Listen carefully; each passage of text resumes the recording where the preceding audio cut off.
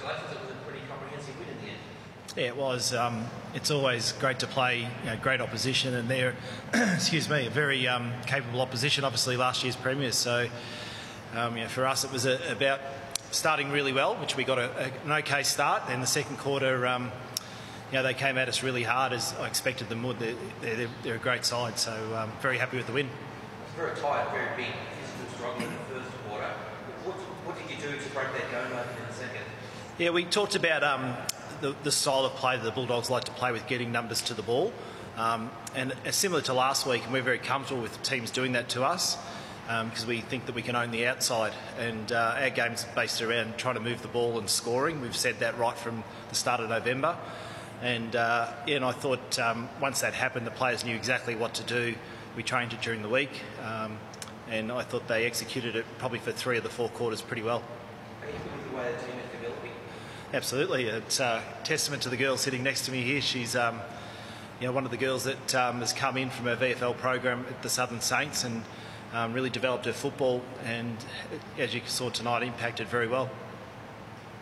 What did you make of Courtney's performance tonight? Very strong. Of Courtney, yeah, she's one of those players that we've been developing, I suppose, at training, and in season you can really only do match sim, so it's difficult to get a gauge on exactly where they're at. But Courtney's probably one of the ones that stands up, and you see her train, and it's the way she attacks the contest. She's either going to mark it or bring it to the ground, and I'm very proud of her that she stuck to the structure that we wanted her to play, and impacted very well. Thanks, Scotty. No worries. Can you talk us through that first goal?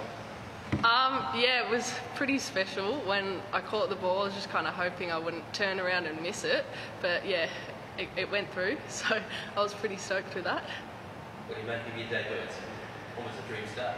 Yeah, it was a pretty special night. The girls were amazing. They got around me when I was a bit nervous before the game, so I owe so much to their support. Yeah.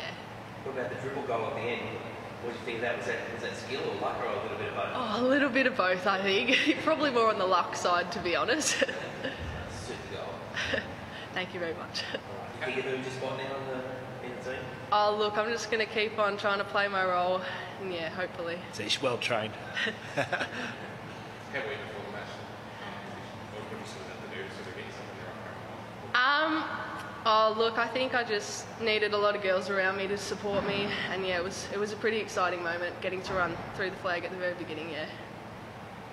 Maybe quiet last week, Scott, but Emma Humphrey's really influenced. Yes, she did.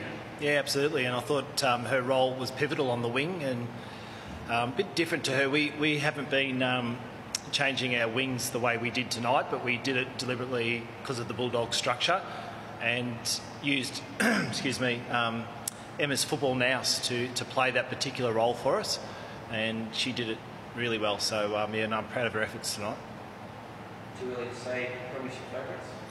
Well, I'm not a betting man, but I think we can only control what we can, and I feel as though our goal in such a short season, you've just got to focus week to week. And it sounds cliche, but yeah, for me, we even spoke about it with our practice match. We talked about concentrating quarter by quarter in the practice match. There were certain bits of things that we knew we were going to try during the year. Tried to take the scoreboard out of it a little bit, and it was no different to round 1, 2 or 3, where we really just break the game up and talk more about our processes.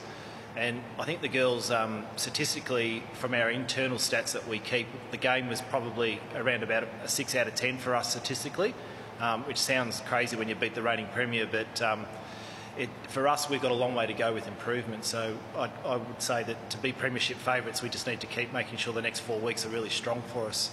And what will be, and if that means we finish on top and then gives us a chance at premiership, that's fantastic. But we're not in it to come second. We want to have a really good throw at the stumps, and if we get that opportunity, we'll be very lucky and very blessed, and we'll give it a red hot crack. Melbourne has the partnership with Tasmania. What do you make of the Tassie girls having that? It's fantastic. I often reflect.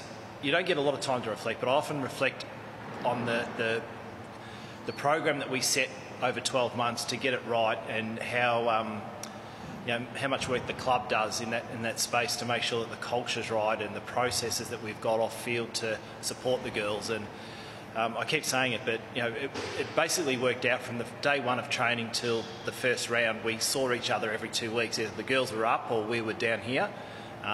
Did the camp down here, which was really beneficial. But when they come up and train at Arden Street, you actually can't tell the difference from a fitness point of view, a skill point of view. They just blend in, and I think it's worked to a T. I don't see how you could.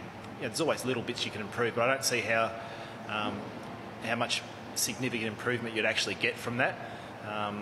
I just feel as though really the Tasmanian thing's a bit of a blessing for us. It's given us the opportunity to travel the last 3 weeks and play the 2 games here that we have, and what that means is come finals time, if we end up, round 7 we're against Fremantle in Fremantle, if we have to travel to Brisbane or go back to GWS and play there, it just holds no fears for us because we're used to it. And in a way, not having a home ground as such, I think will actually in turn work as a bit of a blessing for us.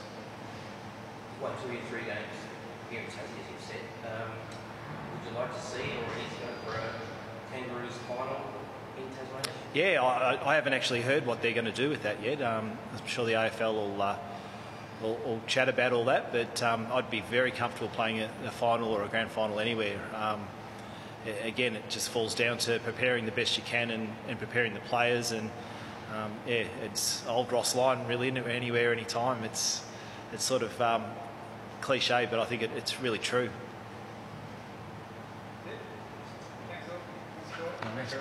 Oh, thank God.